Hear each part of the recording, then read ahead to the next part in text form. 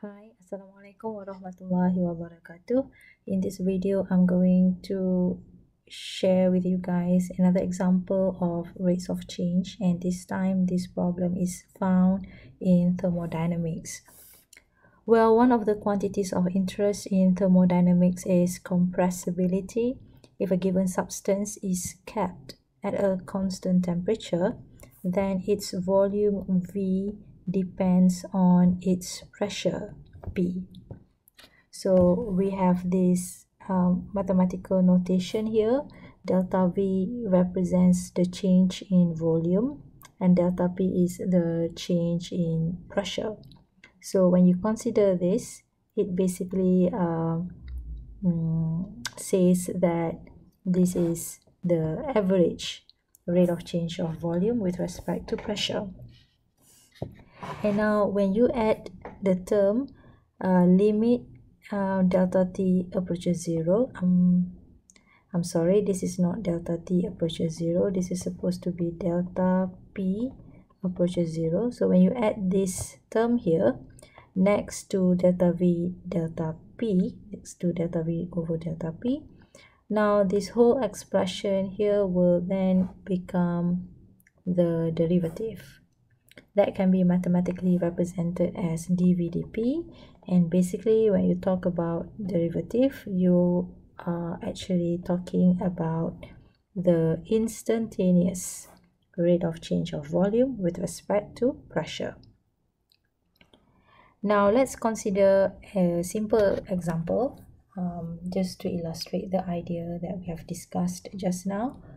Now, according to Boyle's law, it states that when a sample of a gas is compressed at a constant temperature, the product of the pressure and the volume remains constant. And that's why we have this equation here. PV is equal to C. PV here is the product of pressure and volume. And C here is the answer. C is a constant. Now we're going to look at the first question, which is to find the rate of change of volume with respect to pressure. So basically that can be translated as what is dV dP. So we're looking to find the answer to this. And before you can actually get on with differentiating, let's rearrange this equation here so that volume becomes the subject.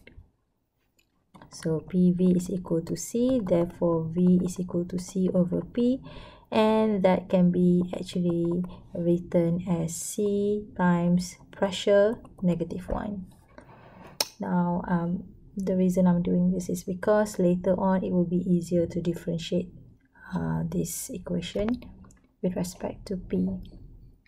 Okay, so now dV dP will be, C is a constant, so you're just going to put it aside, so C is a constant. So times, if you differentiate P negative 1 to the power of negative 1, that will be negative 1. So P negative 1 minus 1, so then it will be negative C, P negative 2, and that can be simplified as negative C over P squared. Okay, so notice that we have the sign negative here. So basically the negative sign here shows that the quantity that you are measuring is decreasing over time. Okay, this decrease is decreasing over time.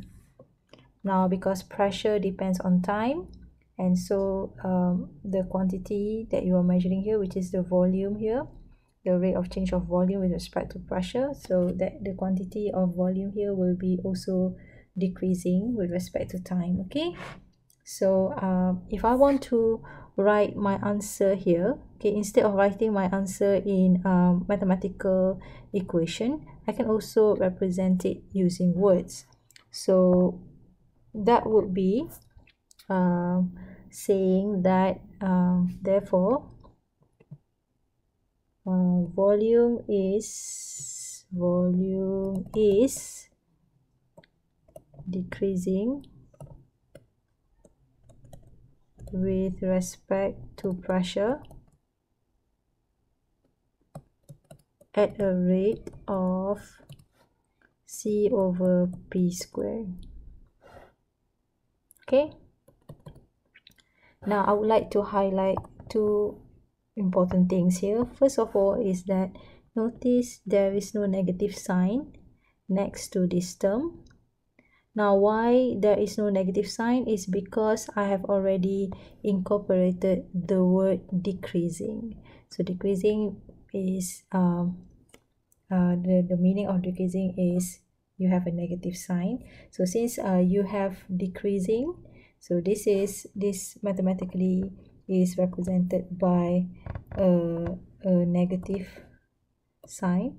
So this is a negative, so decreasing here means negative, so we don't need to have a negative sign next to this term anymore. Okay, so next, let's look at question B. A sample of gas is in container at low pressure and is steadily compressed at constant temperature for 10 minutes.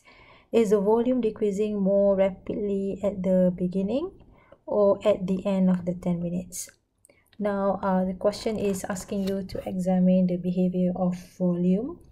And so we know that volume is given by C over P. C is a constant, P is another variable here, so it depends on pressure. Now, pressure itself is related to time.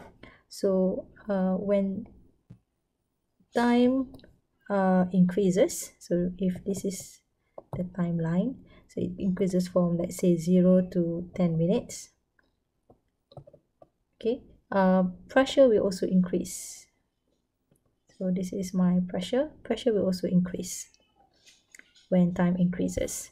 So now if I consider this axis to be represented as volume, and this graph that I have over here, V is equal to C over P, can be sketched as such. And this is something that you have learned in chapter 1. So C is a constant, so C times 1 over P, so this is how the graph may look like. And you can see clearly that this is the beginning and this is towards the end of 10 minutes. So therefore, based on this, you can see that the volume, this is the volume, so it decreases more rapidly here compared to at the end, because at the end, as you can see here, the slope is flatter compared to the slope that you see here, which is steeper than this one. Okay, so based on that, we can say that volume decreases more rapidly at the beginning of 10 minutes. Alright, that's all for now. Thank you very much for watching. I'll see you in the next video with more examples related to rates of change.